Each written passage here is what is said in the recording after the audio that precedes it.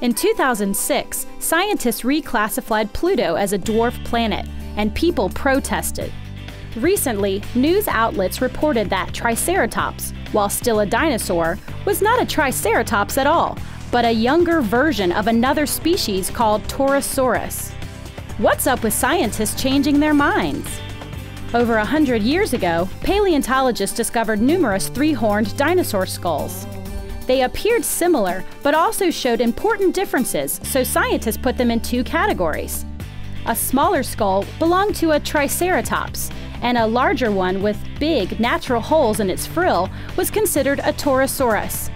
Scientists, as you know, and paleontologists, we classify these animals, we give them names, we describe new species. But one of the things that's often ignored is their ontogeny, or how they grew. By examining the bone tissue, scientists like Mark Goodwin can determine whether the dinosaur was still growing at the time of fossilization. Even this one, the largest Triceratops skull in the UC Museum of Paleontology collection, exhibits proof that the bones were not yet fused, so despite its size, this skull came from a young adult. We were able to come up with the first growth series of Triceratops. And it was remarkable. It wasn't just that they go from, fitting on the size of fit on a dinner plate to, over 6 feet or 2 meters in length. We saw a range of morphological change as they grew up. Shape and size of the horns, for instance, or these ornamental bones, these triangular bones around the edge of the frill.